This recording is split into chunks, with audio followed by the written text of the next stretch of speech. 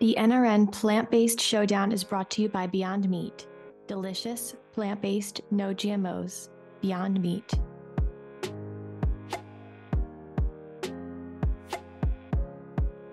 Southern California is the cradle of American fast food.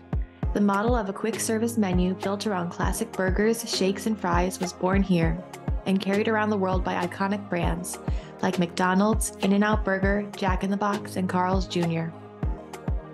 Now a new niche is emerging of fast food that is very much like the iconic brands that still serve burgers, shakes, and fries. Only this new batch of contenders has no animal products on the menu. Southern California, and Los Angeles in particular, has become a hotbed with a number of entirely plant-based concepts taking root and planning national domination. There are also a number of emerging concepts growing in New York City. Most of these concepts are franchising or planned to soon. The plant-based food market enjoys some eye-popping global projections, ranging from $25 billion to more than $95 billion globally by 2030. Sales of plant-based foods in the U.S. climbed 54% since 2019, according to the Plant-Based Foods Association. In 2021, that growth slowed somewhat due to the same supply chain disruptions that impacted most ingredients.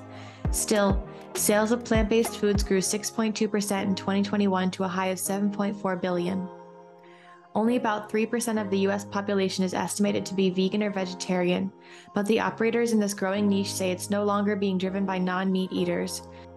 Rather, plant-based options are increasingly being embraced by those looking to eat less meat, those concerned about animal welfare, or about climate change. And these are compelling brands in their own right. Some consumers may not even be aware these chains are plant-based only, which to operators is a victory. Take Jay Gentile, CEO of Stand Up Burgers, as an example. The more we can get vegan food, plant-based food into people's worlds, the better it is for the environment, the better it is for animals, right? The better it is for them. Here's a look at the growing world of plant-based fast food chains in Los Angeles and New York City. Who does it better?